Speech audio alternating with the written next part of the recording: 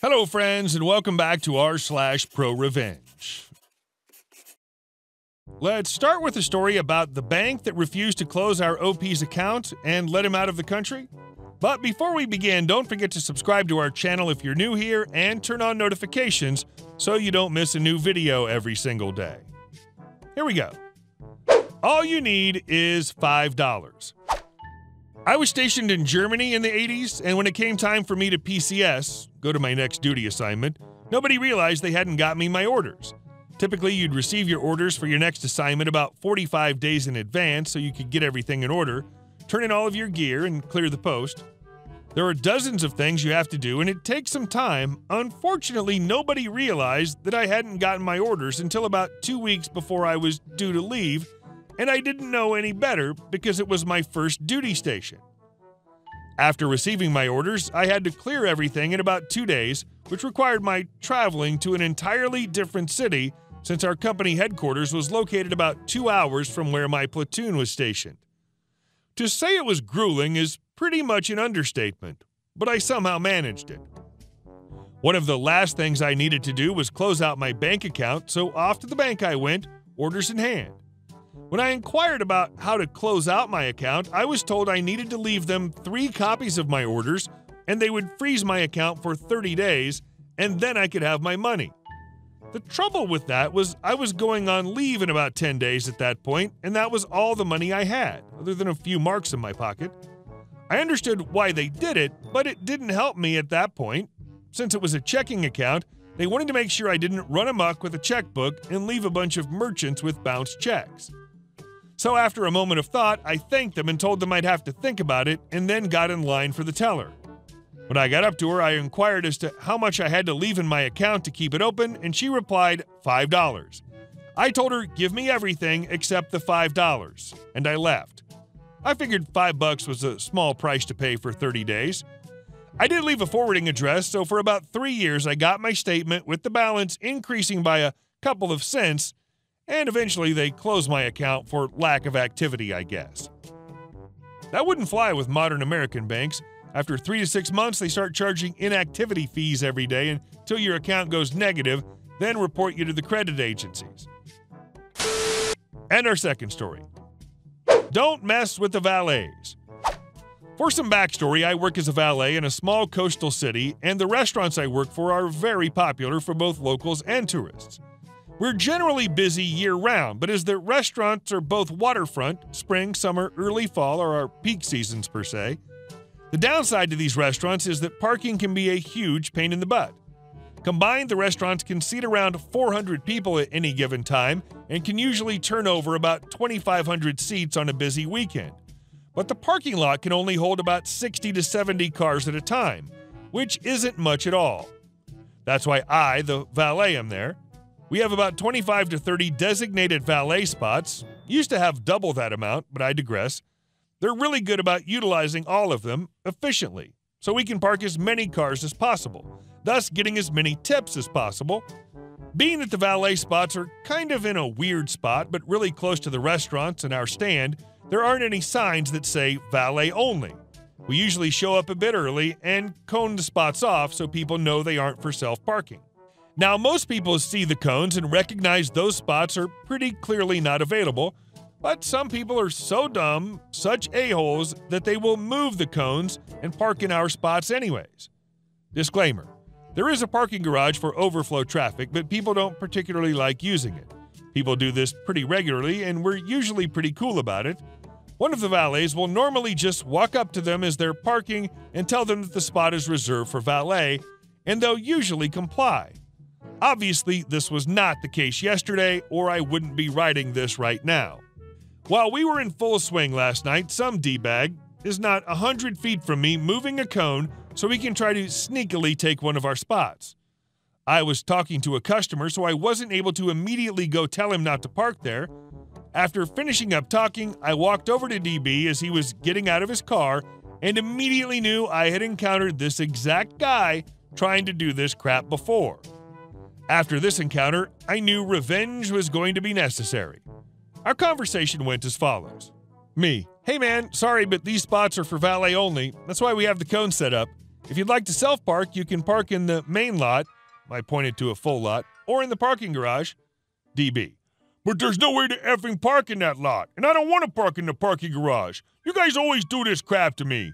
So if I valeted, I could just park here? That's bullcrap, bro. I'm parking here whether you like it or not. I was pretty taken aback and basically just walked away, not wanting to get into a fight over a parking spot. I knew it was time this guy learned his lesson. Now, I don't have the authority to tow his car or give him a boot, and I wouldn't anyways because I'm not an a-hole, but my power is in pure number of cars I have access to. Luckily, he did this at about 8 p.m. I contractually only have to be there until 10 p.m., at which time I can park the remaining cars in certain places, then leave the keys with the bartenders inside. Most nights I would stay to get the tips, but tonight I was dropping keys. Conveniently, DB had parked in the area where we moved cars to before we dropped the keys. My plan: use the valeted cars to block DB in and then leave with him having no way of leaving until the cars around him left. There was one car that would be particularly important, the one directly in front of him. I had a special car for that spot. It was owned by a restaurant employee that I knew wouldn't be off until 2 a.m. Perfect. I maneuvered all the cars around him in a way that didn't make me look like I was intentionally blocking him, but in a way that made it look like I had no other choice. Everything fell into place perfectly, and I could already feel a justice chub starting to form. I went inside to drop the keys and explain to the restaurant manager what happened and my revenge. She loves us and said she'd 100% have our backs, which I figured she would. I told her to text me and tell me how everything played out. This is the text I received last night at around 11 p.m. The guy just came up to me PO'd. He said there was a car blocking him from leaving and that it needed to be moved immediately so he could leave. I tried to explain that you guys have to put cars there before you leave and that you even told him not to park there. I guess that made him mad, so he started raising his voice at me. Bar manager saw and told me that he'd been drinking for a while, which I assumed from the beginning. I told him that I couldn't, for liability reasons, allow him to drive home since he'd been drinking. He got really PO'd because he lives 40 minutes away, but ended up taking an expensive Uber home. She told me she slipped in the argument that he was going to get another ride whether he liked it or not. Revenge aside, I'm glad the manager didn't let him make that 40-minute drive drunk. I hope they continue not letting him do it regardless of where he parks. And our last story. Great aunt gets an itch she can't quite scratch. So this happened about 7 to 8 years ago. My grandfather ran this electrical supply store that his father started and his still living mother owned. My great-grandmother also owned quite a bit of real estate and land around the town. She was a slumlord landlord. She was the epitome of evil to quite a lot of people, and everyone hated her, including most of my family. To give you some traits of this woman, she threw a scalding hot pot of coffee on my uncle, snuck into my grandparents' house one night and beat my grandmother with a baseball bat, etc. Just an all-around spiteful human being. But, family. She was in her 90s and still had plenty of life in her.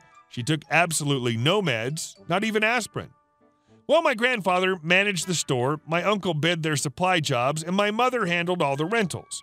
I helped around pretty much everywhere and grew up in that business. Well, one day out of the blue, my estranged great-aunt, grandfather's sister, shows up to visit my great-grandmother. No big deal. She's been known to do this about every 4 to 5 years. Well, over the course of the following months, we'd noticed a change in demeanor towards us. She started spending all her time with her daughter, who we'll call Gail. We didn't know it at the time, but Gail was having to rewrite her entire will. Over the following months, Gail had enlisted the help of some of our local PD using Mom's checkbook. Taps were placed on all our phones. My grandfather and uncles were both arrested under mysterious circumstances. My grandmother's mentally disabled brother died under mysterious circumstances in their home, had power of attorney my mom held revoked and put in her name, and then had my great-grandmother declared incompetent. It was a complete crap storm that hit us all in a row. Then she up and fires everyone in the family because it's now all hers. Luckily, at this time, we were able to destroy almost every physical copy of data we had, but not the computers. She changed all the locks and even had her corrupt cop buddies help play guard dog for her. To say we were furious would be an understatement. My family had poured their heart and souls into that business for decades, and it was all ripped out from under us in an instant. My family likes to take the high road, but me, not always. I pondered and waited for the right moment. It was about 2 months later when a very rough storm was rolling through one summer night. I grabbed my bag of supplies and hopped into my truck. It was about 1 a.m. and the town was dead. No one wanted to get out in that torrential downpour. I pulled up beside the building and killed the vehicle. Now I was pretty much raised in this building and I knew it inside and out. I also had helped install the security cameras, so I had that knowledge as well. I picked the machine shop door and snuck in. From this point on, I began to lace every possible surface with poison ivy.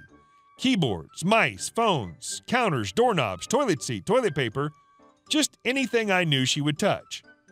Interesting little fact about my family, almost everyone in my family is highly allergic to the crap, so much so that they have to go to the hospital for just getting near it. I lucked out in the genetic lottery and it doesn't affect me at all. After every surface had a nice oily film to it, I proceeded to open up the business computers and wipe every financial record and every backup. I also decided to sabotage the computer's electrical supply so it looked like a power surge blew it.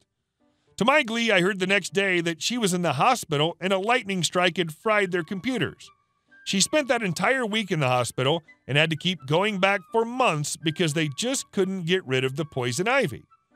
All invoices and accounts, both for the electrical supply business and the hundreds of rentals, were all lost. Literally, all of the information had just disappeared. She was never able to truly salvage either business. She was a raging sociopath and definitely not cut out for business. I've heard over the years that she was able to salvage the rentals somewhat, with a few hiccups. One tenant threw a brick at her car for threatening her. Several people have shot up the business. Bricks being thrown through her windows, etc. I'm sure there's way more, but I don't keep up. Hey guys, thank you all for watching the video. I'll see you in the next one.